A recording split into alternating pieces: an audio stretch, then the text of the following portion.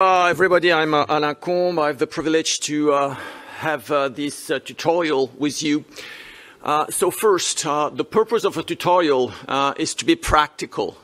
So feel free to interrupt me anytime if you have questions about the slides or about the management.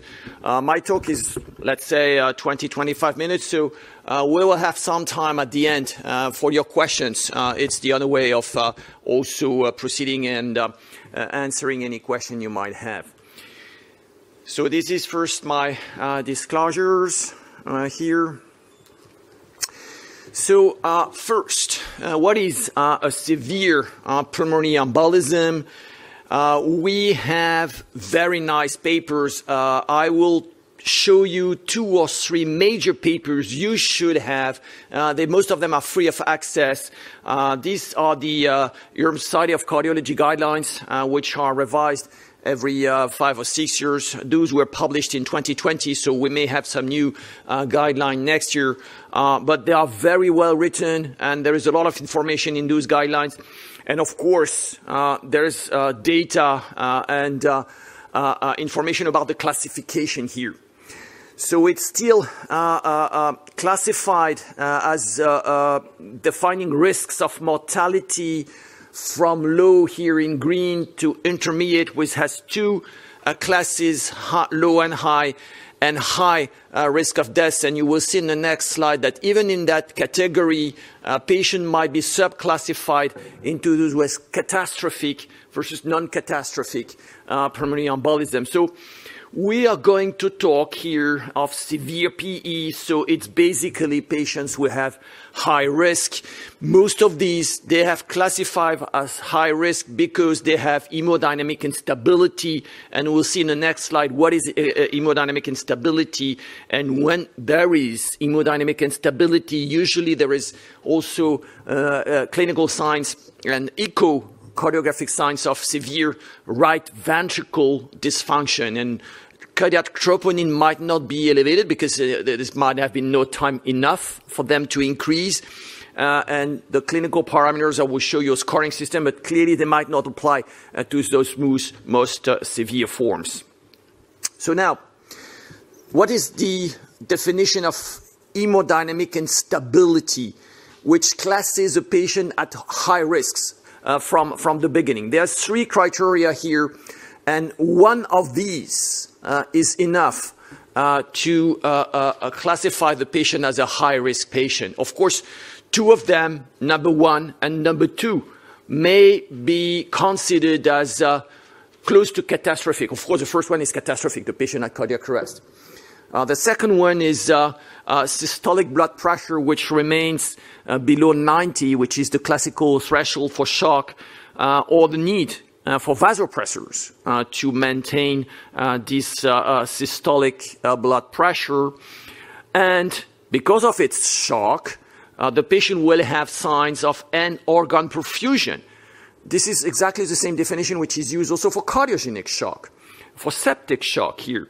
There might be altered mental status. There might be a skin also, which might be clammy, mottling, etc., oliguria, anuria, or increase in serum lactate. Those are the classical signs of shock. Once again, they are just the same for cardiogenic shock. And the last one is maybe a little bit less severe. It's persisting systolic blood pressure below 90 or a drop of more than 40 meters of mercury from the usual blood pressure of the patient, lasting more than 15 minutes and not caused by arrhythmia, hypovolemia, or sepsis. So those patients have hypertension. Hypertension may respond to treatment, but they had hypertension, so it's enough here to qualify hemodynamic instability. So this is what I've told you just before. Of those high-risk patients, there might be a subclassification between massive, those who have RV dysfunction plus hypertension, who are clearly at high risk, and the catastrophic class, patients who have the most severe shock, cardiac arrest, high lactate, and signs of inadequate perfusion, mostly skin or brain problems. Just for you to know, those are the severity index system, which might, at the ICU admission or at the emergency room admission, also help classify the patient. But for those very severe patients, I believe that these simple or complete pulmonary embolism severity index, the PESI, might not be adapted. Once again, those are the factors and characteristics I've just showed you before that are at the highest risk. So let's move on now and to define what is the pathophysiology of this severe disease. And this is the classical vicious circle leading from PE to severe shock. At the beginning, it's an increase in the of the afterload, which is going to increase the pressures within the right ventricle, was going to dilate, and when the right ventricle dilates, it's going to compress the left ventricle within the pericardium, which in the end will also lead to a decrease in cardiac output. And this vicious circle will cause a drop in systemic blood pressure and also a decrease in the perfusion of all vital organs, leading to less oxygen delivery. And at the end, this vicious circle is leading to a massive obstructive shock and death. And this is also a diagram which is known for years now, which plots the severity in terms of mortality, percentage of mortality, and the increase in the pulmonary artery pressure. The systolic pressure might be also the systemic vascular resistance as a function of the severity of the percentage of PA occlusion here. And as you can see, it's well tolerated by the right ventricle for a very long time because of the compliance of the right ventricle, which dilates because of the increase in right ventricle afterload. And there is a breaking point, which is usually between 30 and 50% of complete obstruction of the pulmonary arteries, above which there is RV dilation, which translates then in shock and then in cardiac arrest if the occlusion is over 70 to 80%. So within a minor increase in the percentage of PA occlusion, there's going to have here a major increase in the systemic, in the systolic pulmonary artery pressure, which will lead to this catastrophic shock. And of course, as I've told you from the beginning, this occlusion of the pulmonary arteries are going to increase the right ventricle afterload, the systemic vascular resistance are increased, the pressure is increased, and the consequence on the right ventricle is a dilation of the right ventricle. So Doppler echocardiography is critical here to evaluate the severity of the disease, and it should be obtained as soon as possible. If there is an immediate access to a CT scan, an angio CT scan, might also be useful to do it. It should not delay treatment, especially in the most severe forms, those patients who have shock or who had cardiac arrest with ROSC. Those patients should be treated immediately based on the data of the echo.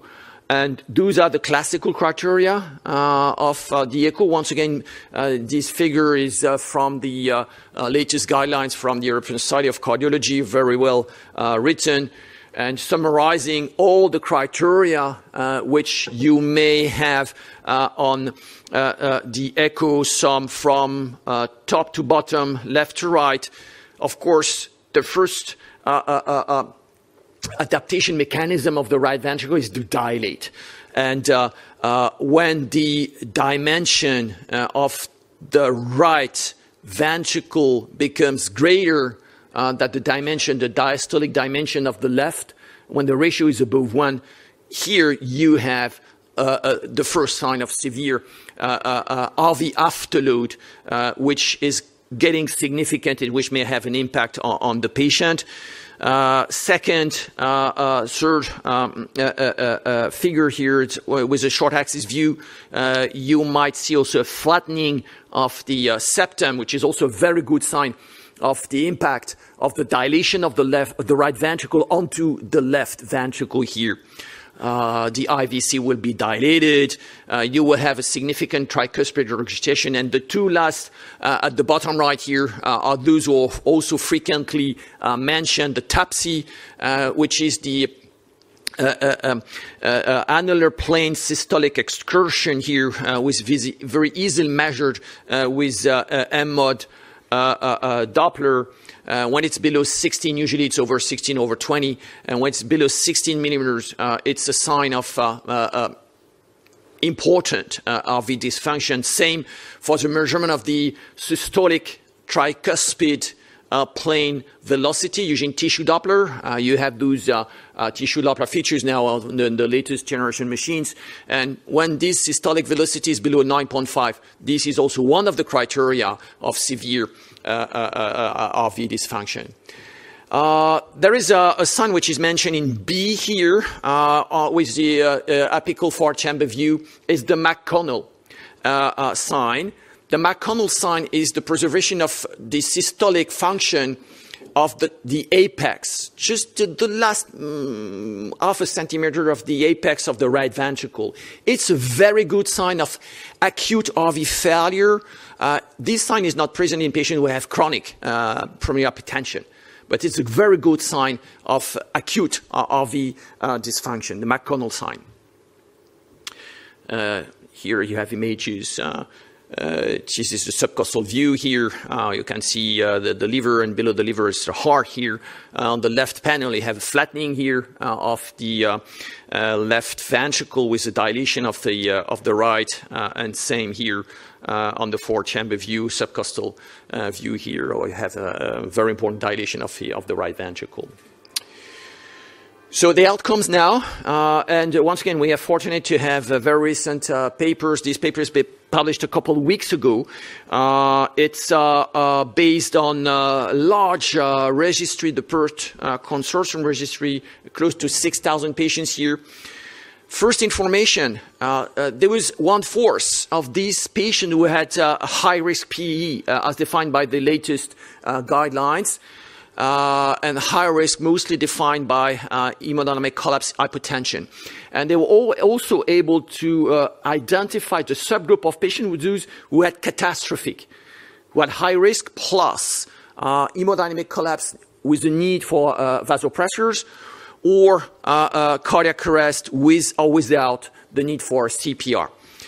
The number of patients, of course, were much less for those patients who had the most severe form, those catastrophic PE, but still was 3.5%. Outcome data of this very large series of patients. First, on the top panel here, you have the use of advanced therapies, including the devices that we'll talk to you about at the end of this talk. There was no difference, actually, in the percentage of patients with high risk or catastrophic PE having this device deployed. But when looking at the mortality rate, it was obviously much higher for catastrophic PE, and it was 42 versus 17. So this clearly has a major impact on the outcome of those patients. So now to deal with these patients, and we are going back to the guidelines. Once again, the recent guidelines for high-risk severe PE. So we have 3 class 1 recommendations. So it means that you need to do it. It's green here. Anticoagulation with infraction heparin using a weight-adjusted bolus is indicated. It is recommended. You have to do it. Level 1, although the level of evidence is still low. Systemic thrombolytics therapy is also recommended. A class 1 recommendation. You need to do it with a level of evidence which is B. And there is still, I do believe this will change in coming years, but there is still a class 1 recommendation for surgical embolectomy for patients with high-risk PE in whom thrombolysis is contraindicated or has failed. This is not the strategy I'm using now in my center for most patients with this type of indication, but we will discuss that in a minute. The second recommendation is not a class 1, it's a 2A. 2A means that it's labeled as should be considered, and the setup of a PERT team, a multidisciplinary team and program for the management of high risk and intermediate risk PE should be considered, depending, of course, on the resources and the expertise which is available in each hospital. So there is a low level of evidence, but some data from retrospective registries showing that this initiative, this is the same for the shock team also for cardiogenic shock. It helps. Here, the team will be constituted of interventional cardiologists, radiologists, surgeons, and of course us, the ICU doctors.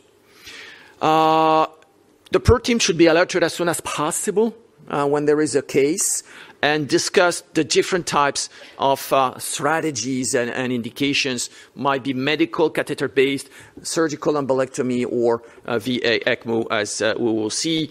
And those are the other recommendations here. The percutaneous catheter-based directed treatment should be considered for patients with high-risk PE in whom thrombolysis is contraindicated or has failed. This is only a 2A, while the surgical embolectomy has a 1. I slightly disagree with that recommendation. I think both of them should have the same level of a recommendation. Norepinephrine and dobutamine should be considered in patients with high-risk PE. Of course, those patients are dying of shock. Time for initiation of treatment, and this should be a class 1. Here, there is very little evidence from the literature. If a patient is dying of hypertension, refractory shock, you would not randomize norepinephrine versus placebo. The patient received norepinephrine. Same for dobutamine. So there will never be RCTs in that situation. But for me, it's a class 1 recommendation. If the patient is dying of shock, he should receive norepinephrine plus dobutamine. It's obvious here. And ECMO may be considered. So it's a 2B. Here we're getting down in the level of evidence in combination with surgical embolectomy or catheter-based in patients with PE and refractory collapse or cardiac arrest. So here's the catastrophic form of PE. Once again, this is the first time ECMO appears in the PE guidelines, and the guidelines before were published in 2015.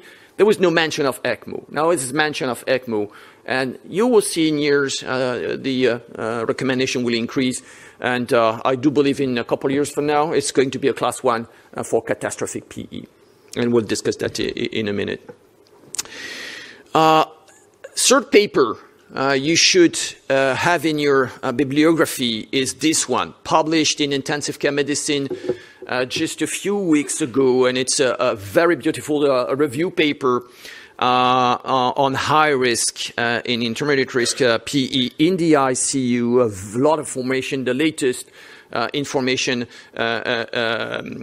and also beautiful algorithm and about the management. So this is the main figure of that paper, and we will take some time to go through it because it's here a summary of what you should do in the context of severe pulmonary embolism. So I will develop. There is here in the middle the pathophysiology, just what I've showed you before, this vicious circle here leading to circulatory shock and death.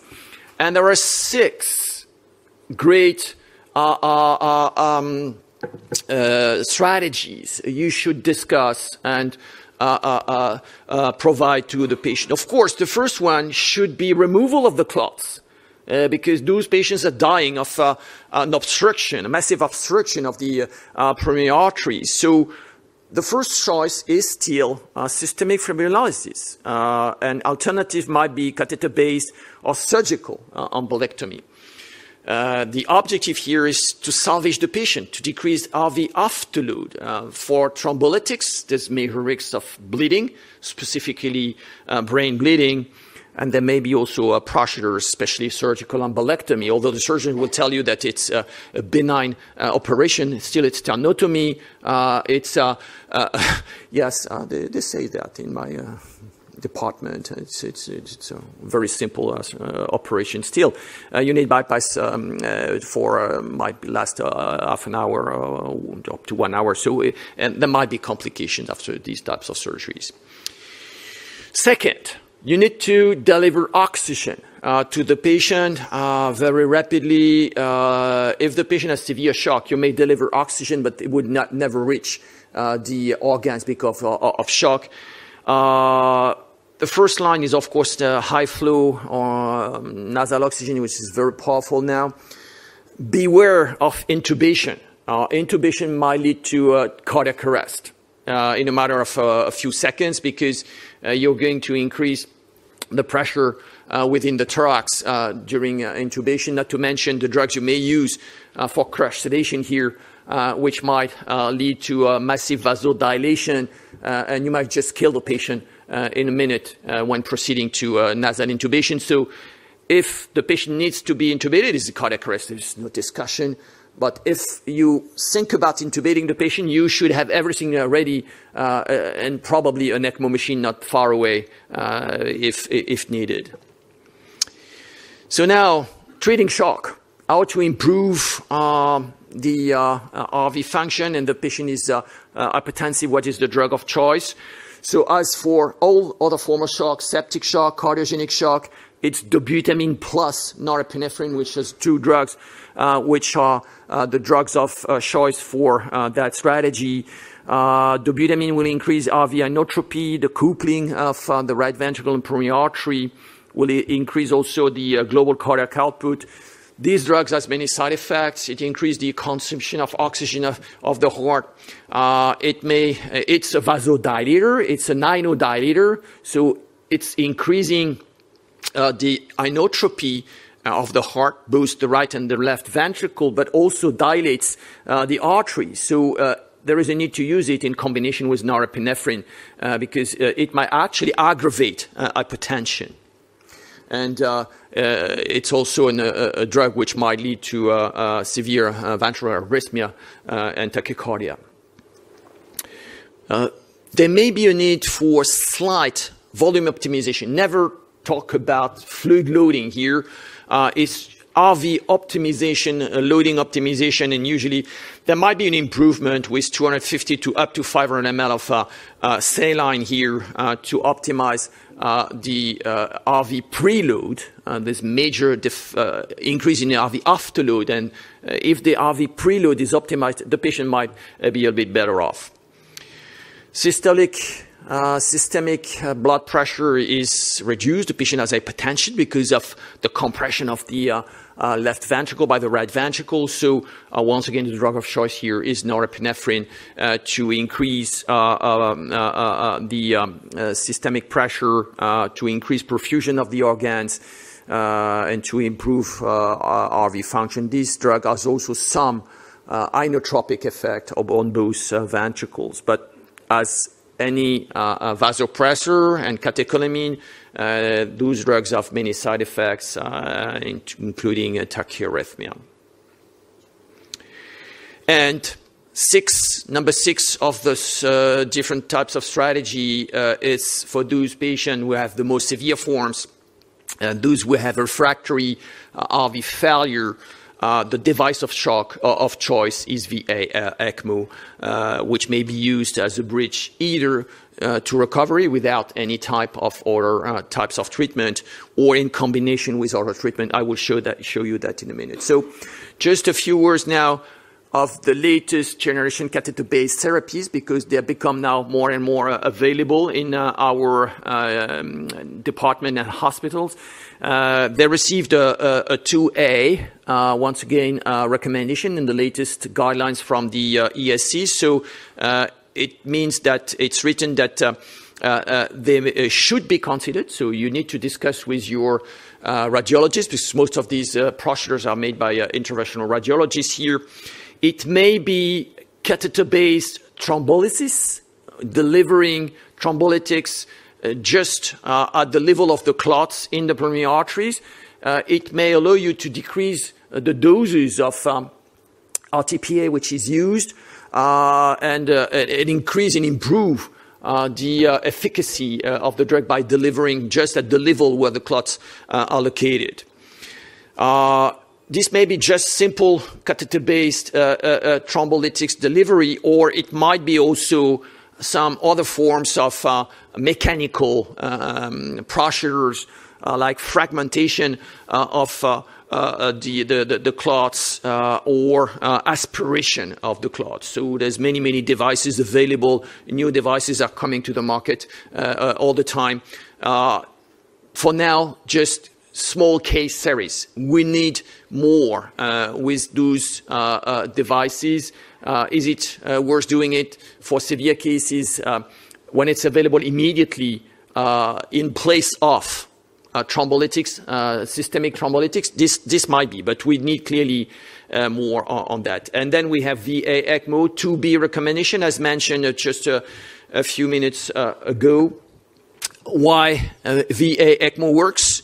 VA ECMO drains the blood from the right side, from the right atrium, and re-inject the blood countercurrent into the aorta. So it diverts the blood from the right ventricle, decreases the RV preload, and it's the best solution here for having preserving the function of the right ventricle and provide blood flow to the vital organs and oxygen to the vital organs. So it's clearly needed in case of cardiac arrest or persisting cardiac arrest, what is called eCPR, ECMO for CPR, or for those patients who have already had cardiac arrest. In my opinion, it's also clearly needed for patients with catastrophic pulmonary embolism, with the definition we saw at the beginning of that talk. The question we have now, which are clearly unanswered, is that when the patient has been initiated on ECMO, what's next? There's three solutions here. Just wait, put the patient on heparin, and wait. Usually it takes 1 week, 10 days for the clots to dissolve on just conventional infarction heparin, and then you may remove the ECMO device. This is something we're doing, let's say, 5-10 years ago. Second solution, go to the operating room and ask the surgeon to remove the clots. Okay. Third solution, bring the patient to the cath lab or the radiology lab to remove the clots. You may wait on ECMO. When the patient is on ECMO, you have the restored perfusion of the organs. If the patient is in severe shock, you might wait at least 1 day, maybe 2 days, until going to the cath lab to remove the clots. And this is something we now tend to do more and more frequently. I do not have data because this strategy is recent. We have performed 5 to 6 cases like that. Usually the patient received thrombolytics initially because ECMO was not available, and they were transferred to our unit on ECMO.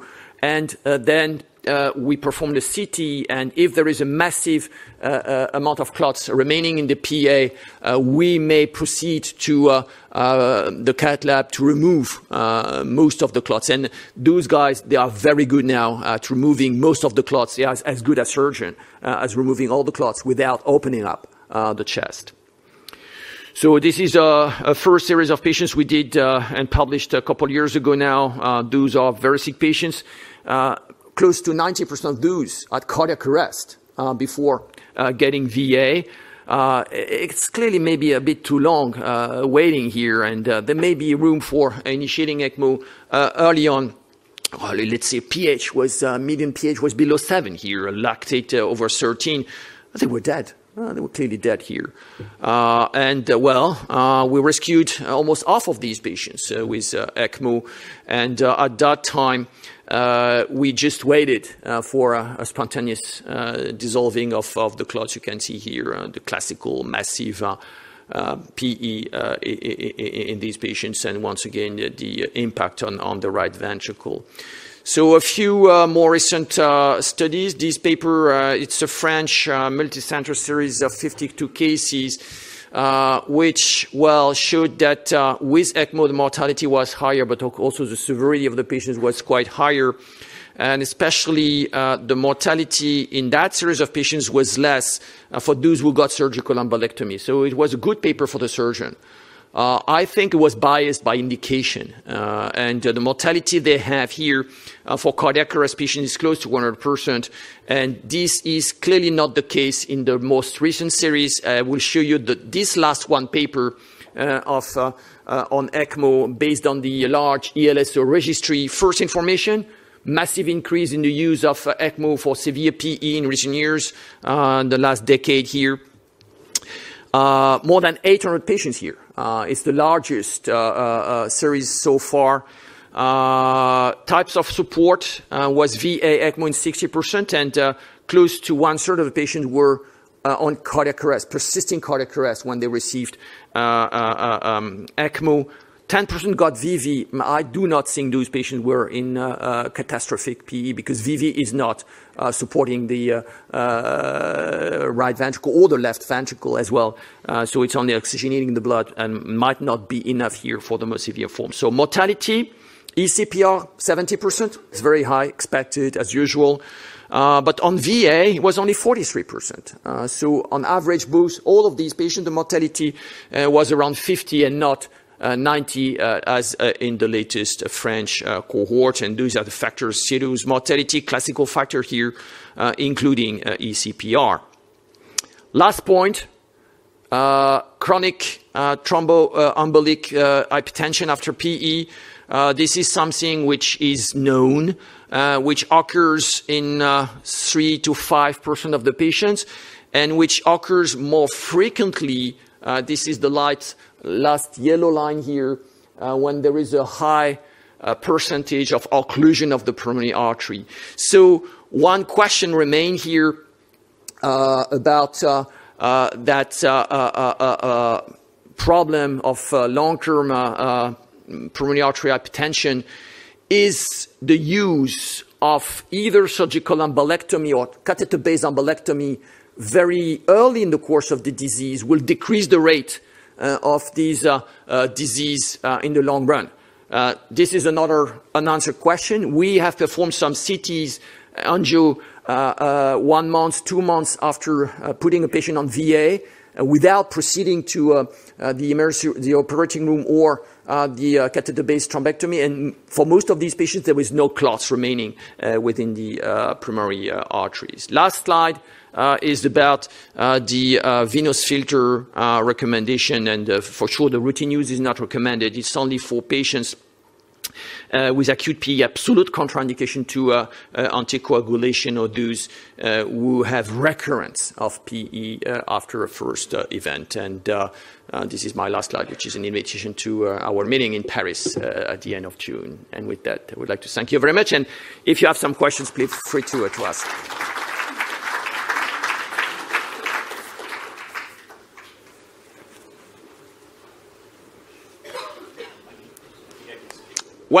Two quick questions. Yes, please go proceed. And the mic is. I'd just like to ask, what is your opinion in using milrinone instead of dobutamine because of the effect on lung vascularity? Levosimendan as well. Those are drugs. Milrinone has an impact which is probably a bit better on the right side and might decrease a little bit more the right side, the pulmonary artery resistance. There's no data. All of these, I know dilators are inotropes and vasodilators, and their effect is very similar. Levosimendan is a bit different because it does not act through the same pathway. It just increases the sensitivity of the cardiac filament to calcium and increases the inotropy by this mechanism. but there's very few data, and levosimendan is a highly hypotensive. Milrinone is also a hypotensive drug, and it's been associated with more arrhythmias in the past when compared head-to-head with dobutamine. So, well, no data. Latest recommendation is norepinephrine plus dobutamine. Make it simple. How do you treat intra or immediate postoperative pulmonary embolism? Are you still using TPA? Well, this is part of the contraindications.